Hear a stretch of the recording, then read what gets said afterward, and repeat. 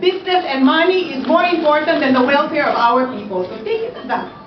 Who's going to do the same thing now? I'm sorry, I'm really passionate.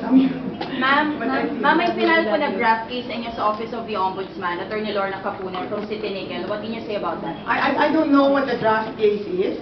And you might think about it, now that I'm running for confirmation, all of these things are coming up. You know, I don't know, it's Manila standard here. Because they said I'm a drug addict. I don't even eat white sugar. Yeah? And then, what did they say? I have brain cancer. I mean, I'm really, really healthy. I mean, all the lies that have come. So just go figure. I mean, these things that have... Bulit po ka, bulit. Bulit. Ma'am, ano plano po ninyo dun? Okay, this is what I want to tell you. This is not my advocacy. This is your all advocacy. You are all Filipinos. It is your duty to take care of every Filipino in the way that you can. Yeah.